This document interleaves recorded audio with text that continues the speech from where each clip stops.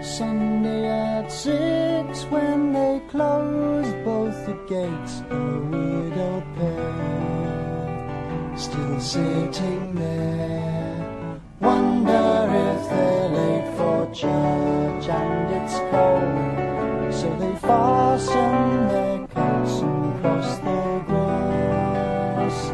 They'll always last.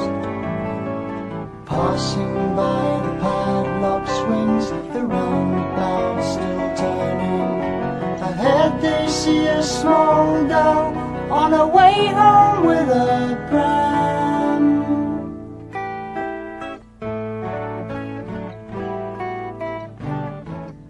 Inside the archway the priest greets them with a courteous nod. He's close to God, looking back at days of 4 instead of 2. Years seems so, 2 heads bent in prayer, 4 friends not there.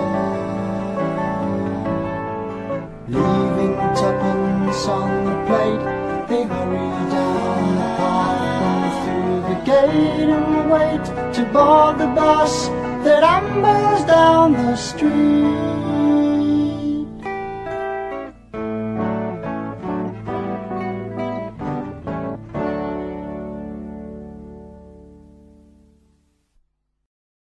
Walking across the sitting room, I turn the television off. Sitting beside you, I look into your eyes as the sound of motor cars fades in the night time. I swear I saw your face change. It didn't seem quite right. And it's hello babe, with your guardian eyes so blue. Hey my baby, don't you know our love is true?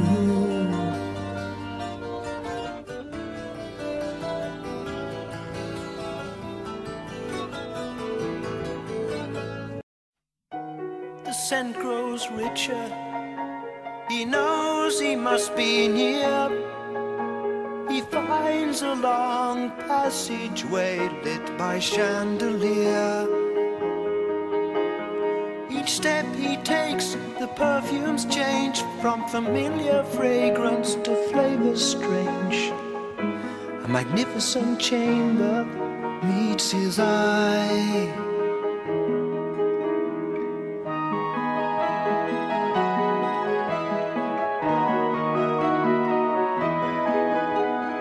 Inside, a long rose water pool is shrouded by fine mist. Stepping in the moist silence, with a warm breeze he's gently kissed. Thinking he is quite alone, he enters the room as if it were his own. But ripples on the sweeping water reveal some company unthought of. Rail stands